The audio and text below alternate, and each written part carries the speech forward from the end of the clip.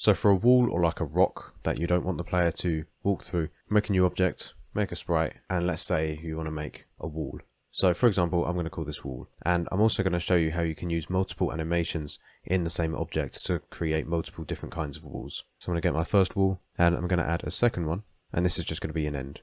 And this is all we need. Now press apply, and drag in the wall. So I can then control drag on this, and this will duplicate it. And over here, where it says animation, I can change this to 1, and now it's got the end. And so now I can just make my wall out of one object instead of loads, and also for the collisions I can just use this again. So control drag on it, bam. So if I play this now, there you go, we don't walk into it. It's that simple. Now for a background, we can add a new object, go into tiled sprite, and I'm just going to call this wood floor, choose an image, and here we can choose the height and width of it.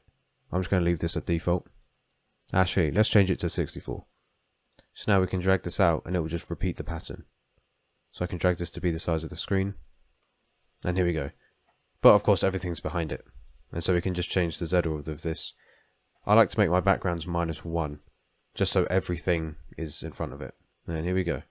So you can use this for floors of interiors of houses, for grass outside, and for rocks for the collisions. And if you wanted like plants on the ground that you didn't want to walk into, then you can just not use a collision.